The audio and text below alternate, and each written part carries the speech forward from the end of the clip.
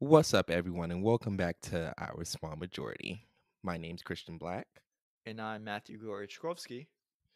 and today we are revisiting Dr. Kristina Uban.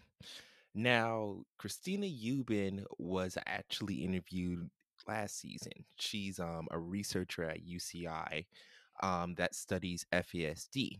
Now, what exactly is FASD? That's a good question. FASD stands for Fetal Alcohol Spectrum Disorder, and it could not only include alcohol, but any sort of substance when it comes to cigarettes, marijuana, crack cocaine, anything you name it. And what happens is if it's introduced to anyone who's pregnant, the fetus ends up being affected in the end, and there's all sorts of complications, unfortunately. So what Christina does is she dedicates her research in advocating for equal rights for people that are affected by these alterations. We had such a great time talking with her last season instead Mm. of our episode Teratogens of Our Nation, and we're super excited to introduce her back along with her husband Justin. And the reason Dr. Uban is joining us today for a second time is because her and her husband, Justin Shepard, are making a film together about FASD. Justin has been a stand up comedian for 20 years, he's been a voiceover actor, and now he's directing this film with his wife, Dr. Uban. So he's traveled around the United States conducting 40 interviews in 2 weeks in a RV dubbed the Rust Bucket with his brother Jeff. And which I feel like 40 interviews in 2 weeks is mind blowing. That's pretty much three interviews per day. So they've definitely had a lot of work ahead of them. We've been collaborating with them recently, helping them edit their first video that they'll be posted sometime soon. We hope. I believe it's already finished, so maybe by the time this episode is out, you'll already have seen the video. Yeah, we're super excited when it comes to this film, and we've even helped collaborate with it as well as Our Small Majority. We provided different services when it comes to just helping out with graphics, getting the word out, um, looking at different cuts and giving advice, whatever that we could do in order to make sure that this awesome project moves forward. And we just can't wait to see the finished product. But for now, we wanted to tell all you guys about it, and even hear your thoughts on it afterwards too. If you haven't already, don't forget to watch the season 1 interview with Dr. Ubin titled The Teratogens of Our Nation with Dr. Kristina Uban. We go into really into depth about FASD, and we don't want you to miss out on anything because that information is really important to know, especially if you're planning on having a kid ever. So go do that. And also follow us on whatever listening platform you're listening to right now so that you can get notifications right when we upload an episode. Now on with the interview.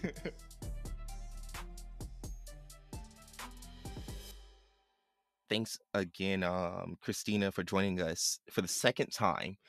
We had such a good talk about FASD and just the work that you do at UCI. And then, Justin, thank you for joining us for the first time.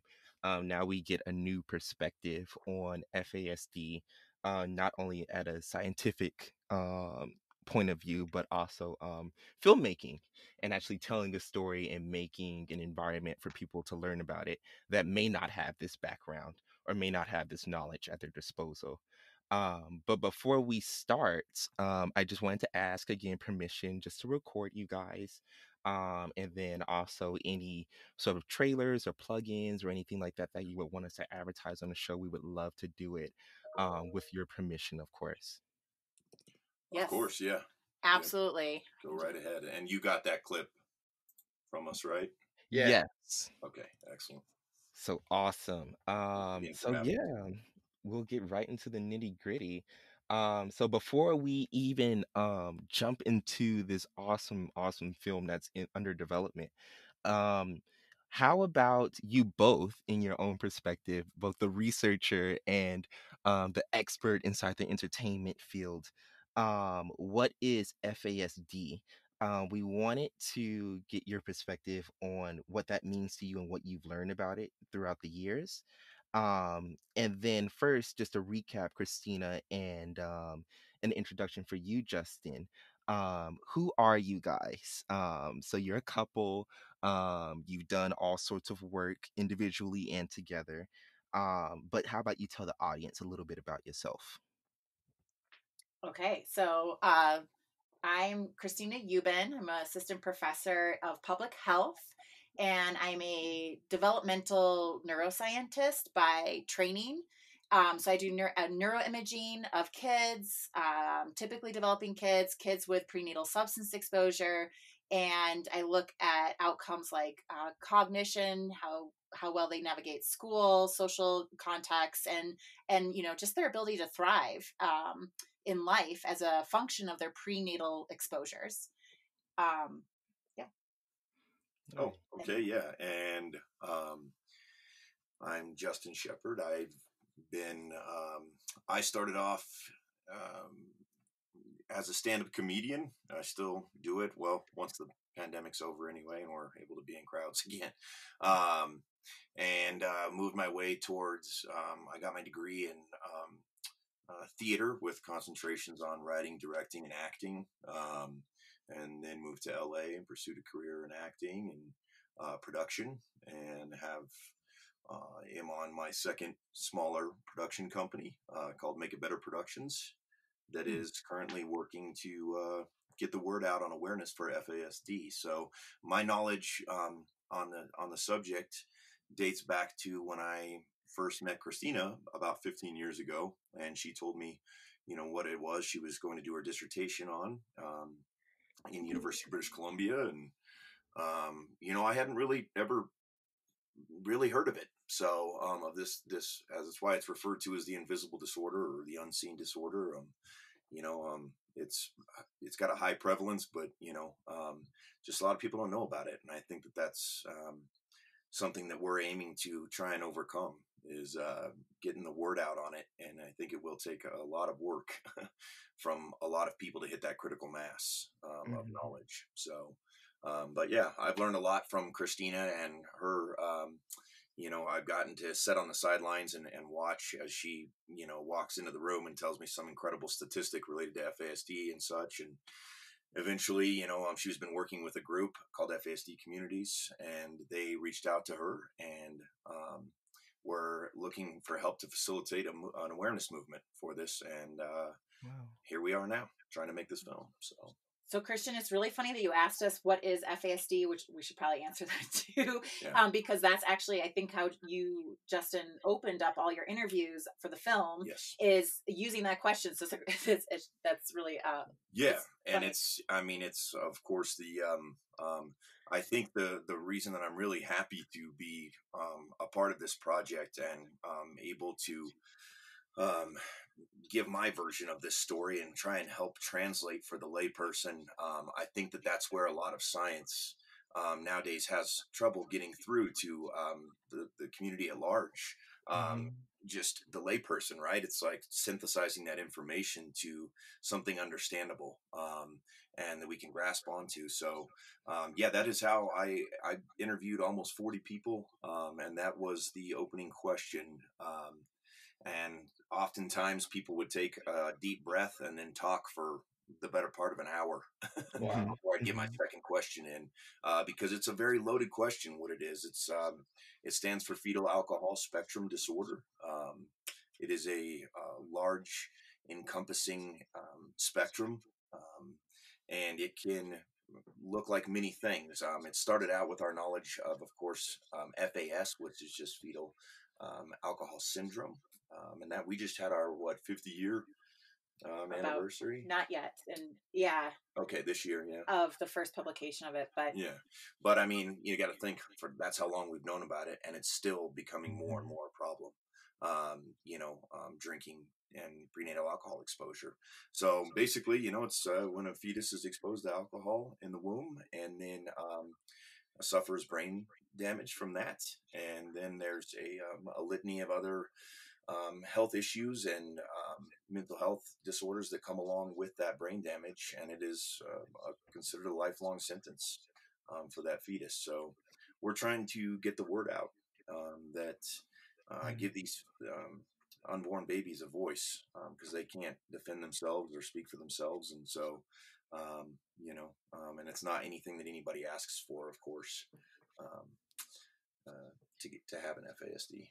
My scientific definition of FASD, fetal alcohol spectrum disorder, is a spectrum. It's an umbrella term that refers to a grouping of diagnoses that all represent a pervasive developmental disability that was resulted by prenatal alcohol exposure. So this is a pervasive, lifelong developmental disability that is preventable, unlike autism or Down syndrome, and it's related to um, all sorts of different factors. But ultimately, these individuals who are exposed don't have the optimal version of their neurophysiology that they would have Mhm. otherwise had to live their life.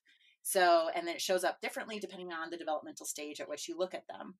So, um, yeah. Wow. And well, of course, this is like a very, very prevalent issue, and it can even get heavy at some point too. Mhm. Um, so going back to what you stated earlier, trying to synthesize a message to people for them to all understand this condition or this spectrum. Um, Justin, with your experience as a comedian, Mm. how do you sort of maybe work in humor throughout the film, or maybe even work in a way to sort of ease the tension for your interviewees? Because I can sort of see both perspectives. I work with Christina inside of her lab, so we can go back and forth with scientific jargon and things like that. And oh, we need to Yep. look into this next, and things like that. But when I talk to Matthew, for instance, his background is inside educational science, and we both have a background in filmmaking. So whenever I'm trying to tell him something that me and Christina discussed over, he's like, "Oh, okay." So Right. how do you sort of first digest all of that information when it comes to maybe a lot of terminology or specifics when it comes to this subject? And then how do you relay that back to people and say, yeah, I did my job. I was able to get my point across? Well, I think for me, it's just to kind of go back to something you just previously stated, it can get very heavy, and Mhm. this was this journey that we went on to this filmmaking. Just me and my brother, we traveled across 9 different cities and 5,000 miles in 2 weeks, and interviewed 40 people, and I 44, 40. 43. Okay, yeah, yeah, Yeah. 40 plus people, and I gotta say it was probably the most emotional, I mean, one of the most emotional journeys I've ever been on in my entire life, and it is very heavy subject matter, and it I think the thing that we're trying to put out on display is that this isn't, when you remove the science, there's people out there living with this. There's caretakers and caregivers that are stretched to the max. There's people in prison that shouldn't be in prison. I mean, there's so much to this that is so. Um, I guess I would say I'm trying to uncover the pathos of this, right? Pull on the heartstrings of people and understand, remove that layer of science, even though it's such an important aspect because it gives us the numbers for us to wrap our heads around, right? But for me, I'm able to hear people's stories, and that's when I asked that question, just as you did, what is FASD? I mean, you really could. I mean, people did talk for a long time about what it is because it's different to every single person, and you know I think that at times when it did get heavy, sometimes in the interviews, we'd make jokes, or like someone would talk for let's say 35, 40 minutes on that first question, and then we'd have to hold for sound, and I would jokingly say, okay, let's just take it back from the top. What is FASD? And we'd laugh and kind of like joke about, because it's just such a heavy topic and there's so much information to it. So what we're trying to do is take the talking points that would someone that has never heard the term FASD, which is a lot of people, right? A lot of people have never heard the acronym. They don't know what it stands for. I was testing it out while we were out on the road. I ran into a conversation with a gentleman at a gas station. And he's like, "Oh, what are you doing pulling the trailer around?" And I was like, "Well, we're making a film." And he's, asked about what. And I said about FASD, and he was like, "Oh yeah." Well, he clearly had no idea, right? But I mean, just and that's the thing. It's like, we're trying to get the common person, the average person, who's never heard of this, to know what it stands for, to know what it means. And one of the first things Sarah Masselt said at Proof Alliance, she's the executive director of Proof Alliance in Minnesota, was that this impacts us all. We all know someone, and this was a through line for everybody. At 1 in 20 people, those are the numbers that we know, right? So that with no diagnostic systems that are really solid, um, the numbers are probably much higher. And so we all know someone. We're all impacted by this, whether or not you know it or not, you know. So we're trying to get that message out and get people talking about it. And the best way to do it is just streamline down all of the jargon to the most basic stuff, which is this is brain damage to a fetus. Okay, this is what it is, and this is what people are living with. And we can prevent this by removing drinking from pregnancy. But it's going to take all of us. It's not just on the mothers. It's on all of us. And so, um, like I said, it's been quite a transformation for me, even since I've gotten back. Like, it is a lot to digest. It's a lot to, try and synthesize. And at times I feel overwhelmed because I have this board up as I'm making this film of presentation of information and where I'm going to go from here to there and statistics. And there's just so much, right? That we're actually aiming for a docu-series because it'd be impossible to cover the entirety of FASD in one film. So, and that's something I realized early on, that we need to make a streamlined informational awareness video that will double as a pilot, that we will pitch to get money for, to make a docu-series, because it is a global issue. It is an economic issue. It is a, prison industrial complex issue. It's not, it is an SES issue in the fact of the way that we're viewing it and have been viewing it. Socioeconomic status. Yeah, sorry, yeah, issue. So, so there's so many moving parts to it, that we're hoping to just find the best way to present information that people at a college level and even younger kids can understand. I mean, I think that that's the real overarching maybe solution that we're heading towards, the youth. You know what I mean? This is kind of their, like many problems, global climate and every other thing. This is their problem. So all we can do is try and set them up best to solve these problems. So, and I think that that's taking a look at our greater relationship with alcohol. So, Can I comment on that too? I mean, the interesting thing is, like, you are a comedian, and there is no real place for comedic insertion. There is a lot of, joyful laughter and shared connection with people through this experience.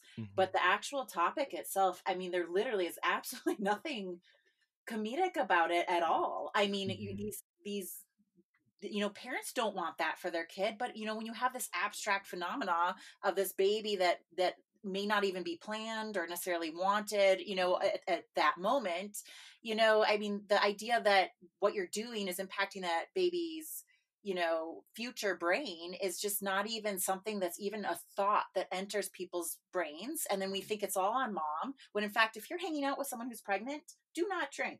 Do not do anything unhealthy for the baby. That's how you support that baby's health outcome in that moment when you're hanging out with a coworker, sister, friend, partner. And yeah, like if you're the partner, that would mean quite a long period of no use to support that mom. I mean, it's not all about the mom. And then this goes back to a much bigger awareness movement of, this is very much grassroots movement. This is all the major organizations in the United States. So NoFast, this is Jen Wisdahl with NoFast Washington. This is Marissa Ling and Sarah Masselt with Proof Alliance in Minnesota. This is, a lot of people together, coming together with FASD Communities, a non-for-profit residential housing just for young women, young people with an FASD. I mean, this is a grassroots movement together. So this is much bigger than even just a standalone film. Yeah. And I can say for sure that I cried more than I laughed, Mhm. during this journey. I cried with the families. I cried um, when I was able to interview some of the girls that live at the Platteville House, the only one of its kind in our country, the only one, and 4 people live there, and we're trying to get hundreds, if not thousands, of more of these houses in place. I cried at how powerful and how resilient and how amazing this community is, and I felt their pain, and I felt their frustrations with how things have gone and how they've been overlooked, and and that's what I'm trying to capture and put on display in this film. So because I think that they're getting ready to reintroduce another article of legislation that Mhm. they've been trying for, I don't know, 20 plus years. Marissa Lang and Proof Alliance said as long as she's been there, they've never gotten it through. Mhm. And it's been introduced every single year. And you got to think of the frustrations of the lack of resources for families and those individuals that are affected by an FASD. Um, how just, disheartening that is.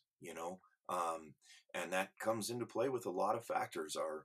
I think it's our societal, again, view and relationship with alcohol, the alcohol lobby, and their quiet movement within politics, and you know, like I said, and also too, it's a matter of as I interviewed, Dr. Lorenzo Norris, someone whom I sent a clip. He was probably my favorite interview just because he was able to step back and give bigger pictures and talk in broader strokes, which was something that I was really needing from an interviewee, and not pinpointing in the exact science of all of this, but really just broader strokes. And he talked about pain, and our relationship with pain, and why do we drink, and why, you know what I mean? And it's a rite of passage. It's a part of our culture. It's just built in. So eventually we're going to have to take a look at that. I think everybody is going to have to. It certainly, has, made me think of it, um, and those around me that I've talked to about it. It raises a very interesting talking point, which is just, alcohol in general in the U.S. So, um, but I, as I can say, it was just a very emotional journey, and we're still on it. We're still Mhm. rewatching the footage and sifting through, and trying to again, like I said, synthesize and digest that information so that we can give it to the public. Some of the comedy is that they were in a trailer. It was Justin and his brother, which are large grown men sharing a bed. And then they busted the back of the trailer off at one stop. Mhm. And I had booked them some reservation at some RV park one night when they were stuck. And literally the front page of the online website for this RV park was just like a creepy, murderous glove in the dark. Mhm. And it was pretty creepy. Anyway, so that, kind of that part was brought some needed relief, probably. Yeah, we didn't have a radio for the first probably 30 hours of travel. Um, Mhm. and then we finally got a radio in, and that was a pretty joyous moment. Um, and Thank God. When you know, Just I mean, silence for 30 hours. when you guys have a film background. Like, you can imagine some of my other friends that work in film and production. As I told them that 2 of us that are inexperienced, I'm not a DP at all, Mhm. which is director of photography for any listeners that don't know what that is. But it's, someone who knows their way around a camera and Mhm. all cameras. And so I had to buy a camera that would do most of the work for me. So thankfully I did. My brother had never done anything production related. He did a great job on sound. Luckily, he's very technically proficient, and we figured out the lighting and the shots together and all that stuff, and just did everything, just the 2 of us. We loaded everything in and out and set everything up, and did the interviews, just the 2 of us, and managed to not get or give COVID-19 to anybody, which was Yeah, really our that's greatest good. achievement through that whole trip. So Well, if um, you need anybody to help you, we got you. We have our own DP. Uh, so we'd be very happy to help with your doc if you ever need it. Yes, we would love to have you guys on. We would love Yeah. you to help. Yes, we are looking for help in every corner that we can. And as Kristina mentioned before, this is all grassroots. So, Hmm. there's no big anybody behind this that's got Right. dollar amounts pushing it. This is all families and friends that are Yeah. raising money. And by the way, before I forget, because I know I will, at the FASDproject.org, there's a link to a GoFundMe. It's this is all nonprofit through FASD Tax communities. deduction, you'll get a Yep. tax receipt. Yeah. And so you can go on there and you can kind of keep track of our progress and what we're doing and where we're at with it. And um, any and all help is appreciated, whether it's Hmm. donated time or money or whatever people have to help. So we would love your guys' help. Yeah, So, absolutely. Course. We'll let everybody know. yeah, Yeah. I cool. wanted I wanted to go back. You were talking about how like about comedy in this and not, like this whole, this is very emotional, but I feel like in order to be a good comedian, you have to also be able to empathize, Mm, right? Hmm. And I mean good comedian, not bad comedians are different. mm, good comedians, good comedians, I'd say like someone like Dave Chappelle, right? mm-hmm. They know how to Yeah, we love that. empathize with their Right. audience. They know what they're going through, and Hmm. they're able to turn that pain into something to reflect on, right? So I 100%. so I think comedy does have a role in this, even though nothing is funny about it. I think that empathy aspect that you learn through comedy definitely comes into it because Hmm. Well, and I yeah. think that's the translation. I think you nailed that on the head. It's you take that empathy and you just put your own perspective. Every comedian naturally has built in what I call a skewed perspective, right? And a lot of comedians realize this early on in life when they say something that they don't realize is funny. They're just saying something from their perspective, and people say, "Oh, that's hilarious," right? And you're like, "Oh, Hmm. is it okay?" So I didn't even, that's just my perspective, right? So what you're doing is you're taking your empathy and translating that into, with your own perspective, something that's humorous and that is relatable, right? So Yeah. and I think that is one of my strong suits as an interviewer, I guess, is I mean, it, like I said, it got emotional a lot. I was, we were sitting there shedding tears a lot. And like, I couldn't, everybody that I was able to interview, I couldn't thank them enough for sharing their story and, um, sharing, opening up their hearts and laying themselves, just splaying themselves out there, Hmm. which, and kind of reliving stuff that's very difficult for them. And, it was really very powerful. And I felt like there was this kind of magic that was, or some sort of something that was like looking over all of this whole thing as we were traveling, and things just kept going right when they, could have gone wrong. And, Hmm. Minus the back of the trailer being which was, busted who off. cares? I mean, nobody got hurt. You know what I'm saying? Like, besides the trailer, besides the rust bucket. So, and we just jumped to action. And luckily, again, another moment of magic. For some reason, I decided to grab my tools. Why? Why would I need tools on the road to film? Well, because I didn't know it, but I was going to rip the back of my trailer off, and thank goodness I had them, Wow. because we were able to take the screws and right there on the roadside splice the wires to the taillights and get back on the road and make it to Philadelphia. Yeah. So, And can I the comedy thing too is, the little bit that we know also about the comics brain that seems to be different is really the way that they look at things that are associated or connected together.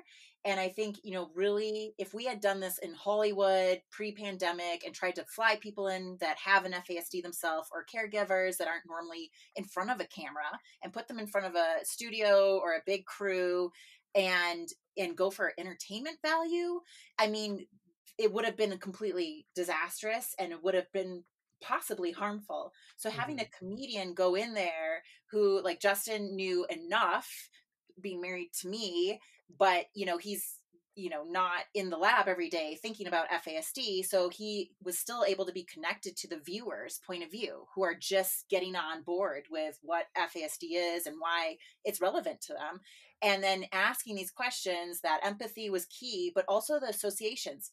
I am, as a scientist, we get kind of indoctrined into a certain kind of language, and I think drawing parallels with Black Lives Matter movement, the words you choose to use are powerful. And so if you call them, good old boys versus homegrown, white supremacist terrorists, that matters. Those are the same people, but your words matter. And I'm just now realizing with FASD, we use words like toxin. Well, guess what? Like Justin went and did interviews and realized, well, actually poison is probably a better word. Like alcohol is a poison to the fetus. It's also a poison to our adult bodies, with liver having to metabolize it, and we are able to metabolize it, but we dress it up with like toxin, right? Or, the certain words that we use, like, oh, it causes harm to the developing fetus. Well, it causes permanent brain damage, right? Like just those little changes in words matter, and it really has really influenced the way I'm even looking at my own research program. And I think it's that comedic brain of being able to draw these associations. Well, the tobacco industry like no longer can advertise or have smoking in TV shows for kids. Is this still going on with alcohol, right? Like just drawing those associations, those connections is something that, Justin, you were able to do really successfully, that I don't know that just any director walking into the situation would have been able to do. Yeah, I think I'd say I was fortunate enough to have a baseline amount of information to really evoke great conversation. That's the one thing that really came about. I didn't know how the interview process was going to go. I didn't even know most of these. I had never met them until they walked in the room and sat down to be interviewed, and to be able to have an organic conversation was something I was really trying to capture, because again, it gets the professionals away from the language, and then you're talking about the subject matter. It gets those that were living with an FASD comfortable enough to talk about, feel like they were in a safe space. So it's just, again, it's something that I think that I'm aiming to try and translate for our viewers. I'm in a perfect spot for that. I feel like, and I have humility and thankfulness and gratitude towards being able to be a part of this project. So we're continuously pressing forward and trying to get this first video out, and we're making a PSA right now currently, and so those are some things that we're working on right now. And we should probably mention that it was all the parents. It was, individuals with a FASD, the parents that, obviously make this issue extraordinarily important, the relationship our society has with alcohol. But then the pandemic came. And then we started getting some data that drinking among moms is up 41%. Wow. Like we don't have to drive anywhere. We're not going anywhere.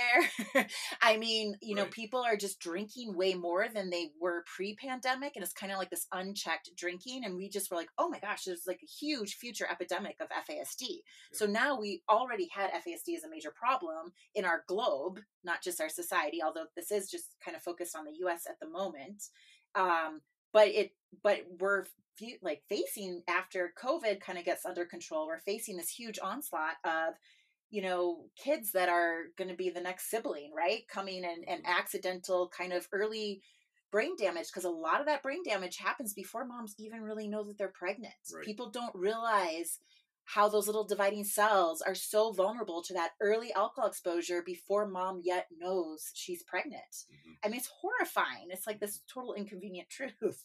So that statistic really woke. I remember Justin just like got woken up one night and he's like, well, we have our RV already.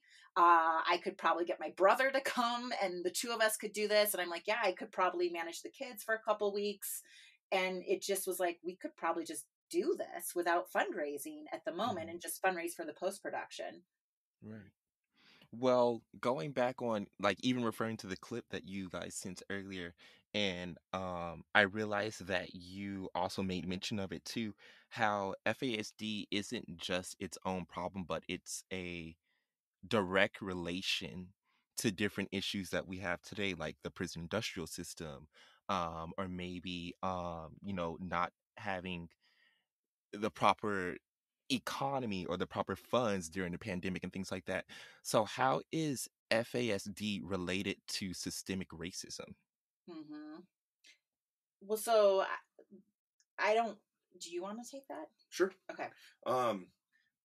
the clip that I sent you with Mhm. Dr. Norris, he really says it best.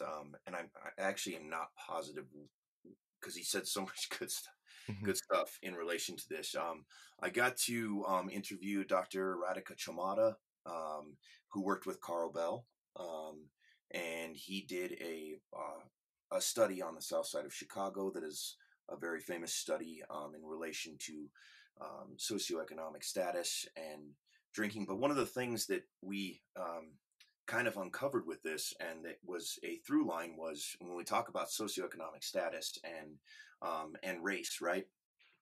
We're talking about.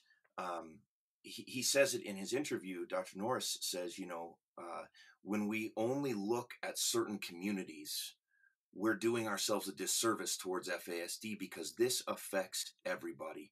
And it is very true, and something that needs to be taken a look at, which is, it's not just um, people of different races in urban areas or of lower economic status that are drinking, and this is happening to. This is happening to white, educated um, people living in upper class societies, and they feel, for some reason, we don't know why yet. I mean, we've sat around and um, you know tried to hypothesize as to why this is happening, but that they are like that, it doesn't affect them, right?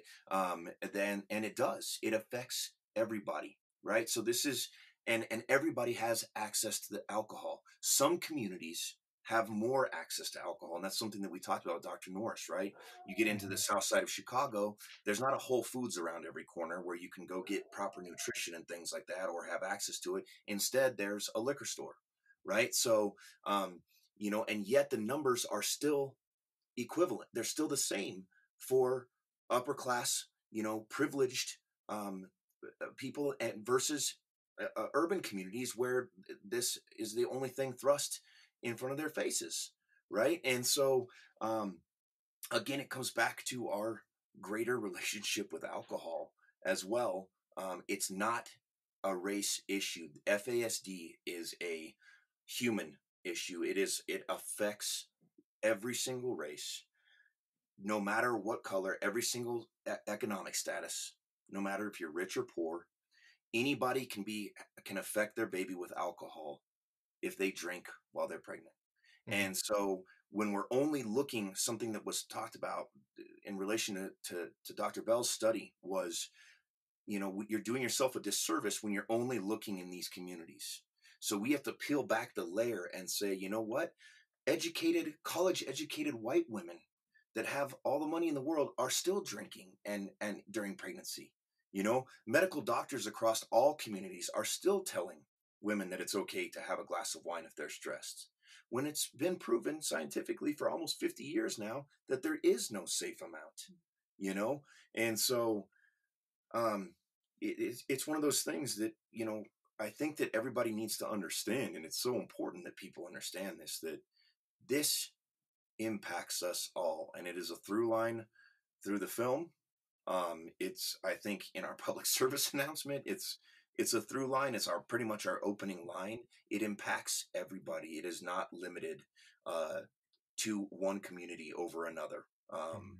Right. And so, one thing that I had not thought of or been trained on really in this perspective that I learned through watching some of the footage that they gathered, and Dr. Lorenzo Norris, not, I hope I do a good job paraphrasing what I had watched from his interview, but the idea that if you just look at the history of FASD research, the original studies were done in communities that were predominantly Native American or predominantly African American, in our country and in other countries, and it's that history, just because they went there expecting to see it maybe at a higher Mhm. prevalence Mhm. because of lack of resources and Mhm. high access to alcohol. And honestly, alcohol is like this band-aid to cope with the symptoms Sure. that come with historical displacement and oppression. But um you know to stay on that theme, the idea that the history of where the studies first were done somehow like gets locked in our brain, and we just assume that that's a problem that lives with these communities. Mhm.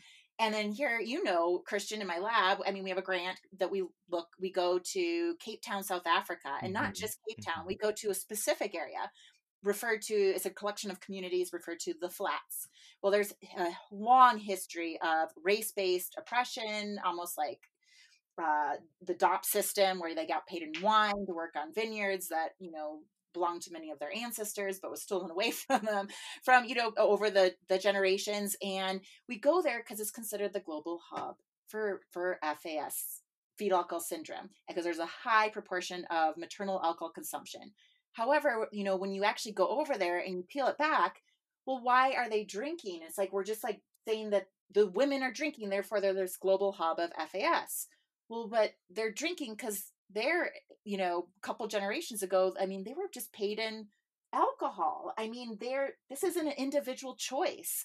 It can't be about the mom's decision anymore. This is a community, societal wide issue that we need to look at as a whole society.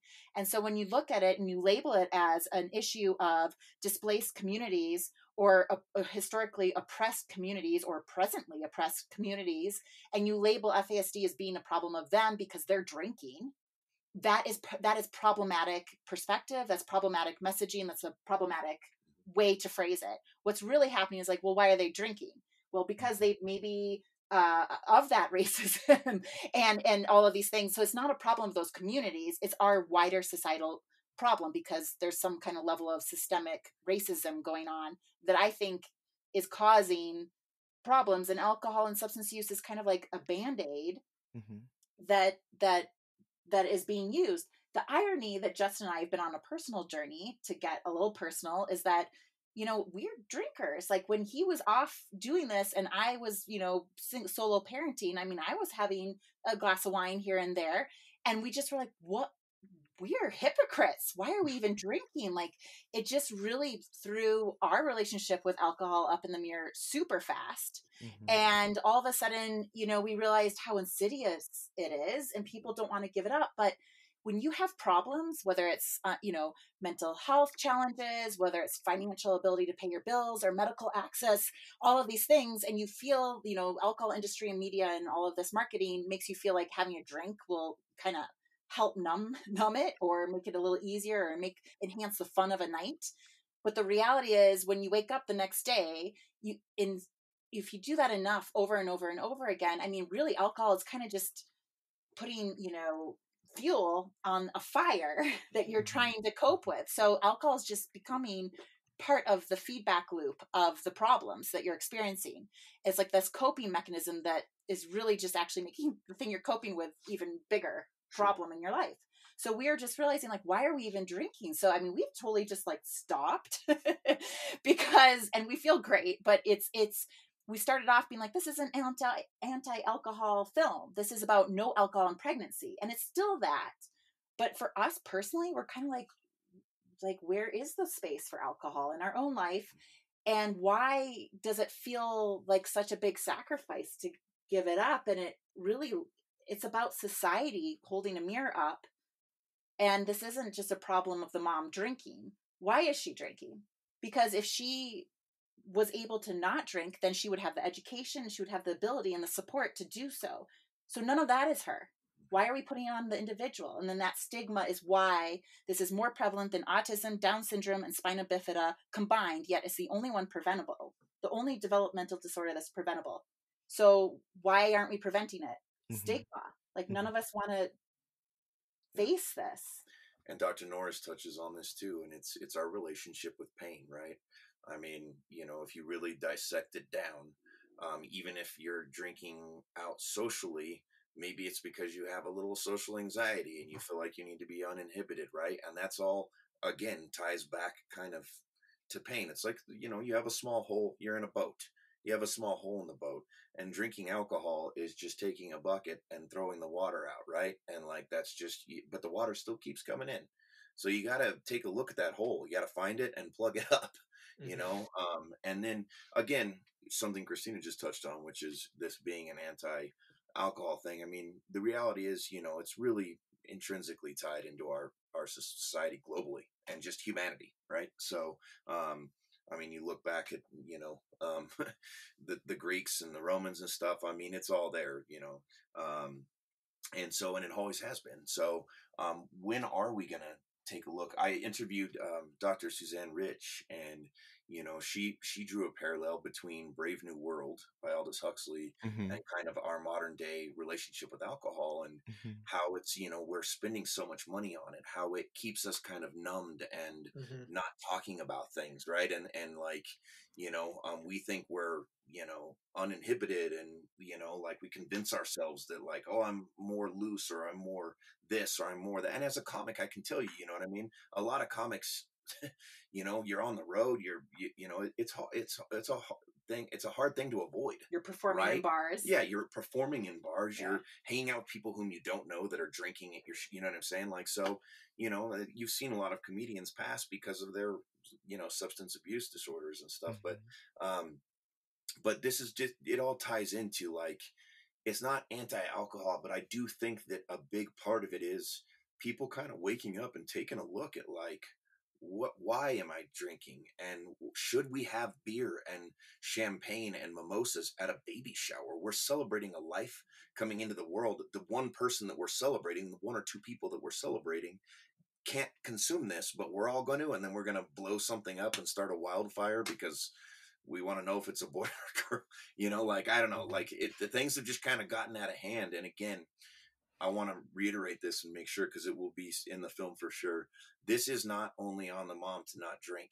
If a woman goes out with her friends and doesn't have a drink, her friends will say, well, what are you, pregnant? Mhm. Like, as if that's a bad thing. Like, no, I'm just choosing not to drink. But if you are pregnant, I want to reiterate what Kristina said. You, as a husband, father, family, everybody around, should abstain from alcohol, so that that mom does not feel isolated in this complete necessity to have an alcohol free environment. Mhm. Um, and um, I think that it's just really important that we can all do our part. And this Mhm. is, again, a message in Absolutely. the film. We can all do our part by helping create the next generation of alcohol free, like, loved kids that they're up against some big problems. So we don't need to add to their problems. We need to take away and give them the best opportunity to solve these big problems by removing this very preventable disorder, right? So, and it's going to take all of us, Mhm. and we're all going to have to take a look at our relationship with it. So it's a big, tall order Right. in this film, but we're hoping we can tackle that and get that out there. Well, one thing that comes to mind after you both said your statement was going back to I believe it was in our previous interview, Christina. um right around the end you noticed or came to a realization, hey, I'm this researcher who comes from a privileged area, Mhm. who's white, Mhm. and has these means and resources to go inside of this impoverished environment and sort of benefit off of it too. Yep. But then you later found out, okay, well, I can slowly but surely find ways in order to combat this and maybe even make a table for the people that are affected by this, whether it's related to race or related to certain disorders or Exactly. even social economic status. So with this film now, and maybe you can even refer off to maybe the interviewees that you engaged with and things like that.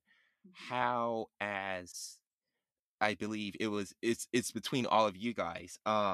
How when you engage with people who were, affected by this or maybe are have a lower economic status as you or a different race, how do you see yourself, playing this role and saying, okay, this is what I'm going to do in order to help bring awareness, not only towards the condition, but also saying that it's affecting these groups of people because of outside stressors due Mhm. to systemic racism or oppression. Yep. So, through the film, do you want to answer that? The metaphor that for so how you viewed yourself making the film in Yeah, that lens? which is Yeah. just, again, it impacts everybody, and the voice of this community has long been there, Hmm. and we're not giving them a voice. We're building a megaphone for them to yell at the top of their lungs. Mhm. Look at us. Pay attention to this. Let's look at this from every angle. every corner, every race, every socioeconomic status. Let's look at all of this together. This is a humanity issue. This is not just tied down to one thing, this, that, or the other. This is, again, this is all of us. And again, it's global, right? We're only going from the American side of this because we're behind other countries. Australia's doing a great job. Canada's long been working at this, and we need to catch up, and we need to get ahead of the curve on all of this. But like I said, we're building a megaphone so that this voice can be amplified and be heard and seen, and take this from being the invisible disorder to a common thing, just like everybody knows what autism is now. I mean, most people know what it is, or they've heard it, or spoken about it, or seen it in the news. And that was because the parents of that community got fed up of being overlooked and not understanding what was happening, and not having resources when they did understand what was happening, and they got up and yelled until people listened. And so we're just part of that right now that's happening. So um, you know that's, I guess, as best as I can. Yeah, for the film is that megaphone has been the guiding kind of framework. In my research, I mean, I think that it depends how you view yourself as a scientist, and I don't know that this would apply to every single scientist out there, but certainly we're trained to kind of you know try to go out and actually in a way be the judge of what's an issue, what needs the attention, write it up in a grant, in a package, convince the funders, like this is a problem, this needs funding. And in a way we have a very large powerful role in what gets attention, and we are filtering it through our own perspective. And I think landing in public health as a neuroscientist has really changed my view, that I view myself more as someone who's more has like I have power as a scientist, so that that I view myself more as a public servant. So rather than just investigating things that I think are important through my white Caucasian, more financially privileged lens as an American, that I actually view myself more as like, if you're a public servant, what's a good elected political figure do? They go around and talk to like everybody. What does a good leader of a community do? They listen to their community, and then they try to fulfill the community's needs. So I'm just trying to connect more with people who do community-based research, more focus groups with people to, before I go write a grant, well, what does the community need? How can I use my scientific training and tools to, be a public servant and just ask the questions that people want asked, and try to answer them and give them stuff that they want, and not really put myself in that seat as the judge of where my attention and resources should be directed, if that makes sense. So that's what I have learned. And going into a community and doing research where, I'm not even a national citizen and I just get to go publish and get more, grants and more pats on the back. If it's quite alarming when you start to see it like that, when you're leaving after 5 years, and that community doesn't really benefit from anything except for perpetuating the label that they're the global hub for FASD. Mm-hmm. Right. I mean, so also the words you use in your publications, I think I'm really pivoting with trying to do a better job with that, and just doing the studies that people want to be done, so that I'm not gatekeeping them. Mm-hmm. Definitely. Yeah. 'Cause I feel like that it is definitely like a learning experience. For both sides, both as a scientist and as a filmmaker. Like me and Matthew were actually talking about it not too long ago. He just made a documentary about the Japanese internment camps. And as he Oh, cool. was, interviewing people and people that actually went through this, or it's affected them directly because of where their family is from, um since he can't directly relate from it, he was wondering, well, who am I, to Yeah. voice this. Hmm. And Matt, you can even expand on this more, because it's really a battle, right? Yeah, I mean, finding that connection, right? You don't want to just go and say, I want to do this documentary about this topic because it's important, because Hmm. you miss that connection aspect. And this is only the second documentary I really worked on. The first one I did about space, which was very different from doing something about the Japanese American internment camps. Um, and I did, I guess research is like doing the proper research is important. And like you said, meeting the community and hearing what they have to say and learning from them. So like here in Los Angeles, I would go to Little Tokyo. They would always host events. They were talking about the immigration camps going on right now along the border and how families are being separated. And that's when I realized like that story was no longer about that story I was telling isn't about the Japanese American internment camps. It's about what's going on today through the lens of what happened in the past. And once I realized that, everything kind of clicked, um, and that's when I started understanding that it's about today. You know, Mhm. um, Wow. yeah. So, How do we view this, Matthew? huh? How do we view this documentary? I don't know. You're the expert. I think. I mean, from the sound of it, it sounds like you're already doing it. You know, you're talking to the people that are directly affected. You know, and I think that's the most important part. Um, We and know, how do we view your Oh no, documentary? your documentary, Matt. oh, I thought you meant like in like how do you view? Okay, I see what you mean. Oh, it's private. I'll send it to you. It was going through some film festivals, but it's actually almost done going through like its film festival route. So I'll send you a private link to it. Cool. Mhm. Thank It's you it's so only much. 10 minutes long. Yeah, so that was interesting, and it was a little bit experimental because there's a film. I'm gonna go off tangent here, but called Night in Fog. It's a French film, and it's about the Holocaust. And Mhm. what's interesting is because it was created during the French government asked this specific director. I forgot his name. I don't know how to pronounce it, but it was they asked him to make this documentary about the Holocaust, like about 10 years after the Holocaust happened. But at that same time, they asked him to make this film about the Holocaust. The French was doing the same atrocity to Algeria.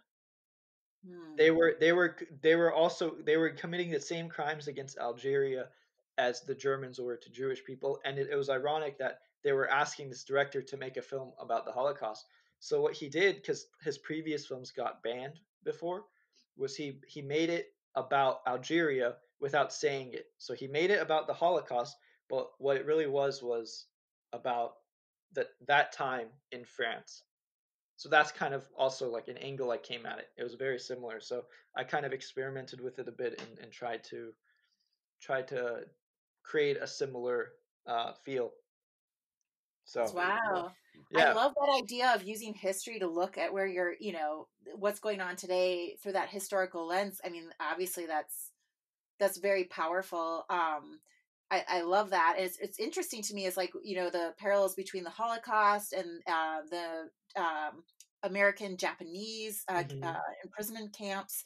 And then even like going back to FASD, it's just like, the range of destructive human behavior that still, that we're capable of, Yeah. like harming a baby, and maybe not even having control yourself. It's like, your situation, like, is that all that you feel like you can do in that moment just to get by in that day, right? I mean, Hmm. and all of these things have these long lasting impacts on us, and they're so dark. And Yeah. yeah. Mhm. Yeah. And I Yeah. think too, from going back to something we were just touching on, which is, I didn't grow up privileged myself, but, like viewing, there used to be such a different correlation between race and privilege. And nowadays, class and socioeconomic status and, privilege are really kind of separating on their own courses, right?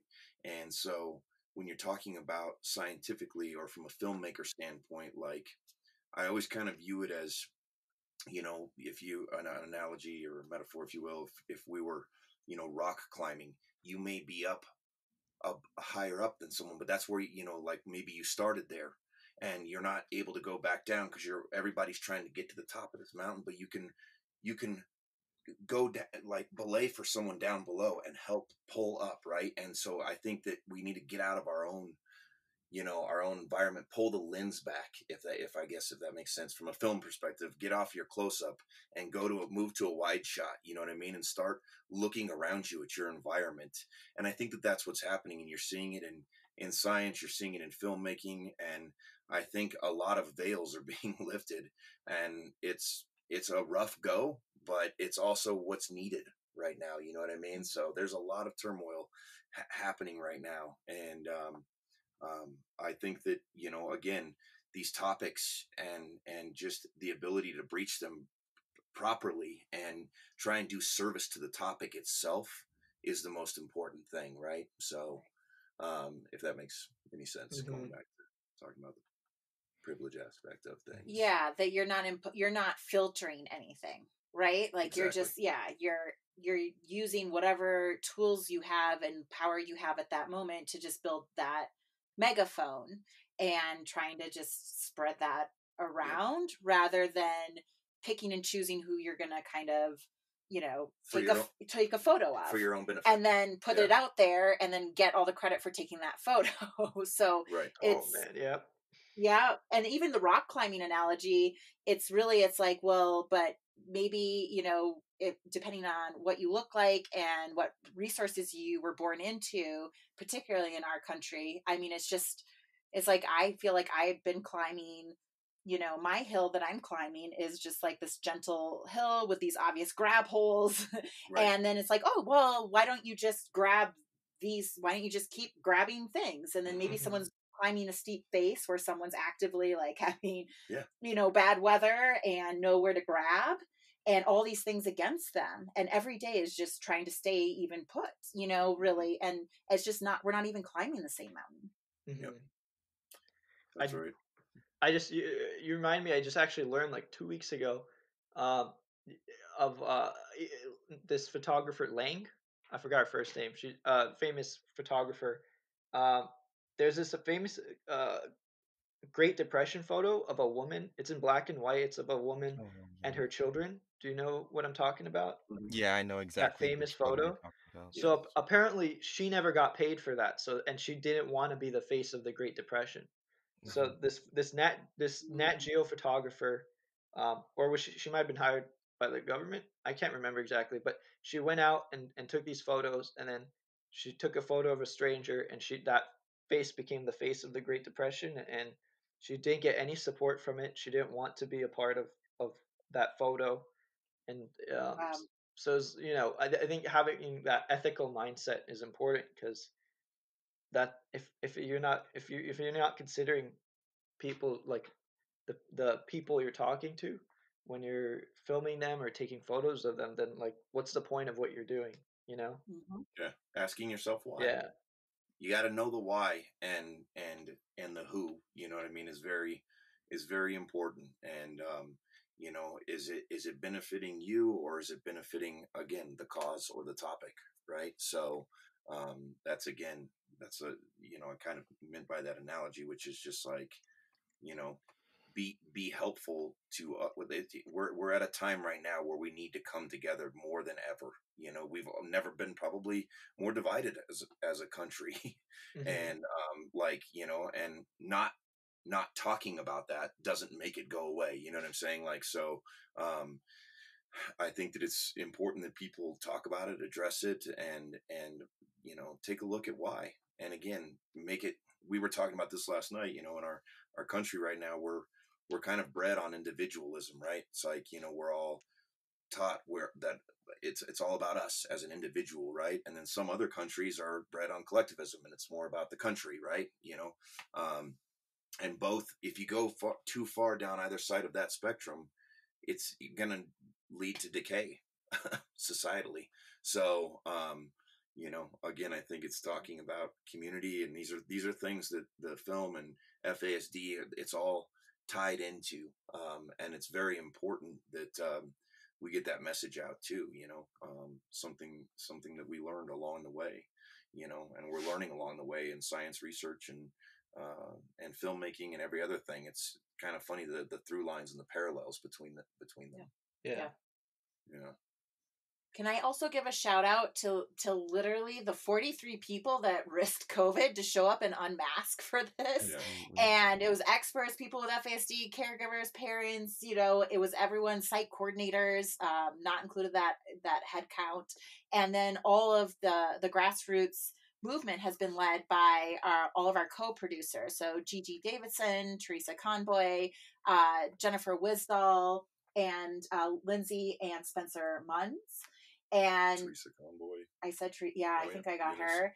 Eunice, and just booking everything. And I mean, this has really been this huge group effort to really make this happen. And the grassroots energy is really magical to be part of, is, getting away from ownership over something or control over something, but like, just sharing in all of this, and that synergy when it actually happens and you have that level of trust where you can all lean on each other like that is magical. It is. Most definitely. Well, we've definitely hit our hour mark, but I did have one critical question for the both of you. Now that everything's all set up and that you've done the film, what's next when it comes to post production? Yeah, so we are, as you know, like I said before, we're still trying to raise funds and get help. We need help with visual effects and graphics stuff. But other than that, we are, again, we have our eye on getting this awareness video out as soon as possible. Just getting the awareness out there, getting it a PSA done, and maybe even the video done before this article of legislation hits our politicians yet again, so it doesn't get turned down this time. That would be a huge win. And then eyes towards, making a docuseries and really, really going in depth on all of the topics related to FASD, the economics, the SES, the prison, the stuff that we were talking about before. All of there's just each one of these, and we realized this a while back after interviewing Tim and Teresa Conboy. This isn't just a documentary. This is an hour-long series, an hour-long episode in a series per topic on FASD. It's that big. And so we're really, aiming our eyes towards that as our kind of super objective and our main goal, for Make It Better. And we're not going to stop until we Right. are at the table talking about that. So. And I think the really important thing too is that because of the lack of good diagnostic systems in place, because of the lack of understanding, people with FASD and parents of individuals with FASD are left to basically educate everyone, their kid's school teacher, pediatrician, social worker, whatever, everyone they come in contact, their family members, their friends. And because of the nature of this developmental disorder, they feel very isolated. And so in some ways, by having the film as the megaphone, it's really allowing them, their stories to be told, validated, heard, and so that they don't have to constantly be going in the emergency room and educating every single healthcare provider that they meet at the door. Maybe they could just deal with parenting a child with pervasive developmental disability or living with a pervasive developmental disability at that point, right. And not also have to be the major educator. Yeah. Again, to draw another parallel to Black Lives Matter, because we're learning so much about what's effective, because it's been so, hugely effective, is that, it's not up to the very people who are being oppressed or who are struggling to then educate everybody. It's the people who are part of and benefiting from the systems that are oppressive, right? That to educate themselves and then others like them. And that's why it's relevant to all of us, even if you're not currently being oppressed or under-resourced. And so with FASD, I mean, the parallel that we're learning from BLM to be effective in this FASD awareness movement is, we want to, since we don't have, we're not parenting children with FASD and dealing with this day in, day out struggle of educating everyone, maybe we could play a role in, giving, helping educate other people, right? Mm-hmm. So that it takes some of that burden off the people who are living with this developmental disability who never asked for it, or the parents who are parenting kids with this, right? Mm-hmm. And so maybe we can help with that part of it, just to make something easier and prevent it from future generations would be awesome. Mhm. Yeah. Build that megaphone. Yeah. Yeah. Yeah, Yep. I love that analogy. Yeah, Not we've creating a learned, we've voice, but a definitely been, megaphone. Yeah. the BLM movement has definitely been quite a nice, example of what's working, Hmm. and definitely been able to draw some analogies here to learn from it. Mhm. Well, thank Right. you so Well, much for joining us. yeah. Thank We you guys so much. Yeah. yeah, Thank you. we love talking about your work, and we love talking about film since we're filmmakers ourselves. So, Yeah. Mm-hmm. We'll definitely be calling upon you Yeah. guys in the future. yeah, We're gonna, absolutely. Yeah, well, Don't definitely. And then even because I said, "Oh, that sound like us," when you're all like, "Oh, graphics, Yeah. things like that," and blah blah. Because I draw the graphics for the show, so I was all like, "Oh, well, maybe I can help out or anything like that. It just depends." So yeah, that would be we're all amazing. family here. We're all trying to make a difference. We're all trying to uh approach this massive problem um through different lenses, but we're all trying to get the same result. So yeah, we would definitely love to help any way that we can. Thank you so much. And if anyone's interested in following, you can go to www.thefasdproject.org or .com. They both take you there. The tea is hot this morning. Thank you so much for listening, y'all. It's always a pleasure to revisit previous interviewees. Next week, we'll be doing LWL and we'll be covering the origin of gangs in Los Angeles. Now, that is a story to tell. Now, I know Petty interrupted me last episode when she had news about Bruce's Beach, but that was a story that needed to be told. It needed to be told, needed to be spreaded. So hopefully we'll be able to cover the origin of gangs this upcoming week. But yeah, thank you so much for listening. Matt, did you have anything else to say? I thought what was interesting was that Bruce's Beach episode was actually written. It was the first episode you wrote for LWL, like I don't know, almost 10 weeks ago Yeah. now, and Yeah, like it then was, then it was yeah. all over the news this last week, and Yeah. Christian Christian was like, "Oh, okay, now we have to record this episode because of what's going on." It was So just like a little pilot episode, like a little proposal script. And I was like, nah, like I'm not sure if we should cover this one yet. Like I need to learn more about it. Then it was just like everywhere, all over KTLA. And I was just all like, oh, I guess we got to say something now. yep. Also, don't forget to leave us a review on Apple Podcasts if you like the show. We heard that it helps get the word out, and we would love for as many people to hear about OSM and listen to what our guests have to say as possible. And also, don't forget to follow the FASDproject.org. That's the THEFASD project.org. Thanks for listening, and we'll see you next time. All right, and we'll see you next time. And one last thing, I see Oh, y'all in my DMs and inside the OSM DMs saying stuff. Leave us a voice message, y'all, so we can go ahead and present it for the next episode, y'all. We want to hear from you. All right. Thank you so much for listening. We'll see y'all next week. see you next time.